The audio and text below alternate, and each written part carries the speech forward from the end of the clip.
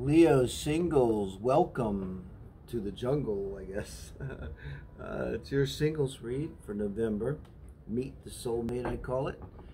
Here, I look at the 4 aspects of a relationship and use 8 cards to get an idea of what your soulmate is like. And the question is simply, who is the one that's right for you? That's all we're asking Spirit to kind of reveal that to us.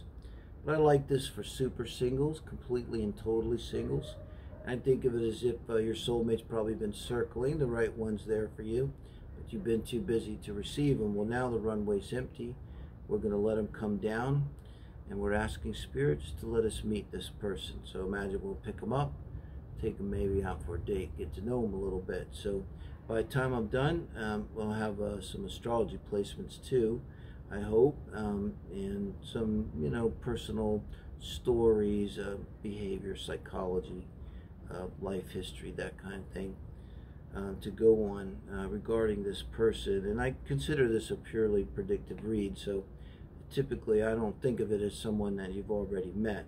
If there's anyone that's on your mind, I also do the heart spread, and should be every Wednesday, is Leo and Virgo. But I am running a little behind this week because it's just been nothing but sick for me here in Mexico. Not Mexico's fault, my sinus's fault, really. So let's see what we have now. 7 of Swords. It's your energy coming into this relationship, kind of where you're at though, trying to get a bead, separate from anyone else, a baseline, and you're looking back, and if this is your reading, there's in some way you were betrayed, in the past. I mean, 7 Swords, cheat, lying, stealing. I think there's no need to get any more complicated than that for you. And I just try to get that as a baseline to see if that resonates with you. If not, do check out Soul Family Read too, which is a daily collective read for whoever resonates and more about manifestation, spirituality. Here we're looking at that person that's on your mind and in your heart. You have an earth sign over here. Both of you look kind of young. Get that feeling with this read.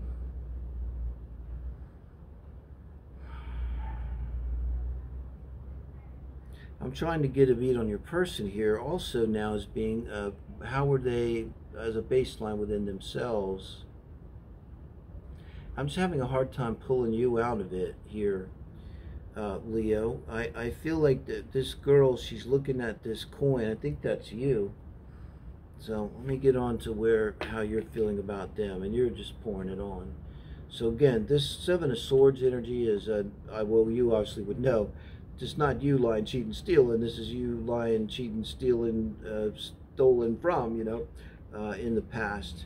But in regards to this person, I mean, 8 of Wands, it's super positive, it's a powerful sexual energy.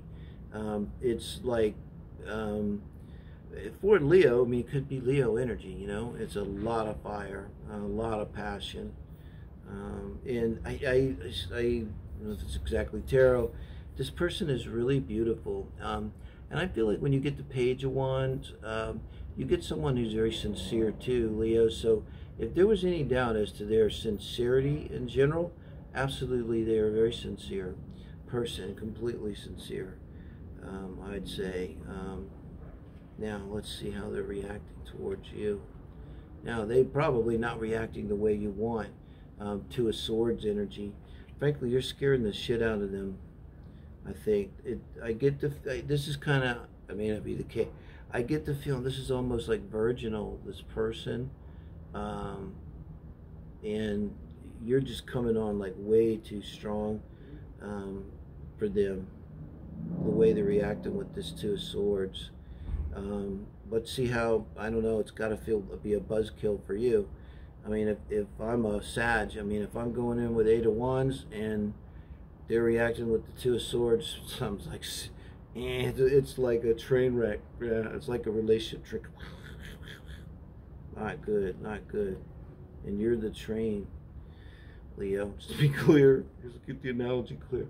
6 of Wands, this is your advice from Spirit. Holy shit, it's like double down. Oh my God, full steam ahead. I don't know how to see that as not kind of like that. This is your advice from Spirit towards this person, this relationship. Six of Wands? What the hell is that? That's to go for it with a kind of athleticism. It's not, you know, your typical advice. It's like more like a sorority advice. Yeah, yeah, they're completely not interested, but just keep pouring it on. I don't. It shouldn't be like that, but what is that? Okay, and this is the advice. Okay, Eight of Cups. All right, I'm gonna tell you something. I was wrong about the beginning, and I should have known better, but now I got it. Okay, Eight of Cups. This is their advice from Spirit now. So they're really not looking at you with this coin. They're looking at their past person, you know. But you're really in it, because the reason they're looking at it is because of you. Yeah. And this Two of Swords is a choice for them. And when you come at them so strong, they realize they have nowhere to go. They have to make a choice. You know, apparently in their mind, again, it's a very sincere person. Probably has a hard time lying. So they know that they have to make a choice. Like, they can't like go ride the fence, or they're not a Scorpio. So we know that. Kind of a joke though, because I'm not the sorry, Scorpios. Scorpio Venus, so I feel like I can kid.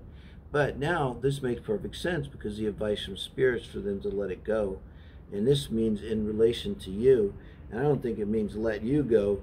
It means let that emotion go, walk away. Eight of Cups from this person who she's staring at, you know, because if they really were your person, there would be no decision. I don't know, really. I know life's complex, probably there are, but by and large, really, if you know, if they're your person, you're really not watching tarot readings or worried about it, right? Let's see what we get for advice from Spirit here. King of Pentacles, and this is the advice for the relationship as a whole.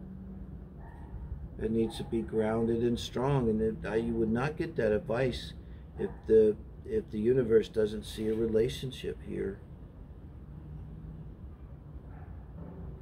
And so, you know, the reason you're being told to pour it on, it's not because you've got a drunken sorority sister and, you know, you're taking advantage of them.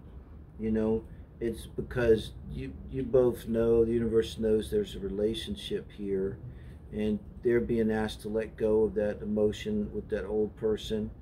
And you're being asked to just press on, you know. I think with the Seven of Swords, the risk for you would be, you know, just being, you know, what's on their phone, you know, the drill, right? But this energy, the Eight of Wands and the Six of Wands, it's none of that. It's very honest and straightforward actions. It's not any kind of Seven of Swords. So. And it's all fire, so I mean, you're all lit up for them.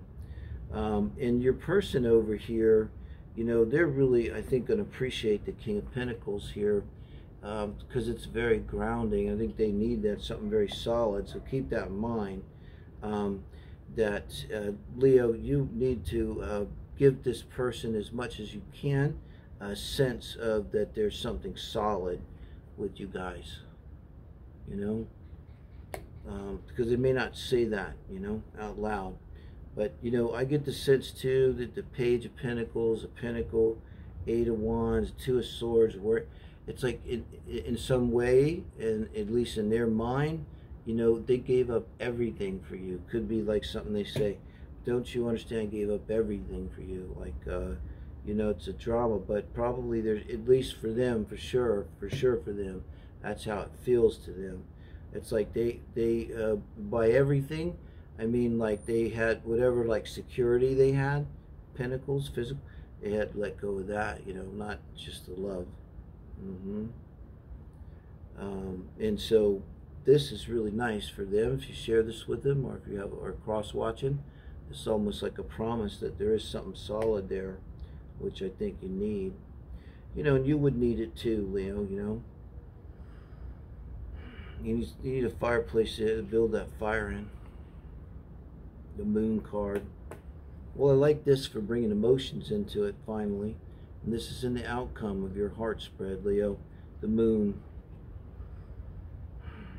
very feminine energy.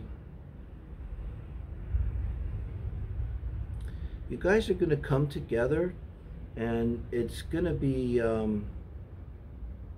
really, for both of you, uncertain for a time. And I think like it's going to be extra emotional. Like if you're a Leo, you've got to have Cancer energy. Whatever they have, they're going to be more emotional than usual. Because you've got to keep in mind too, the moon's coming over the King of Pentacles. But I do think it speaks to something in the relationship, in the newness of the relationship. There's something that neither of you are kind of grasping that needs to be understood. It's not a bad thing or a good thing. It's something energetically with the moon that's emotional. Okay? Now remember, you're coming from, having been betrayed. I don't know, their situation with the Page of Pentacles is really being unfulfilled. It could be more complex for them. They're, and the sense that they lost everything. So this King of Pentacles is like you guys building this tower together, building your castle together.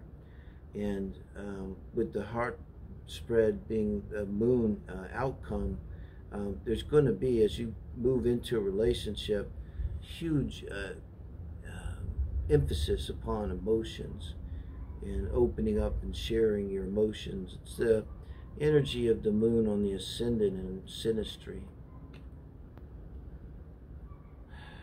Moon on Pluto even can be like that. Just want to open up raw and share all of your deepest stuff. And so it's like you may both have a sense that there's stuff unsaid. There's also this 12th house energy in Synastry and composites. See Venus there. That's what this is. And it's not bad necessarily. It's just that's going to be an area where you'll be exploring, and that's what makes it an emotional relationship.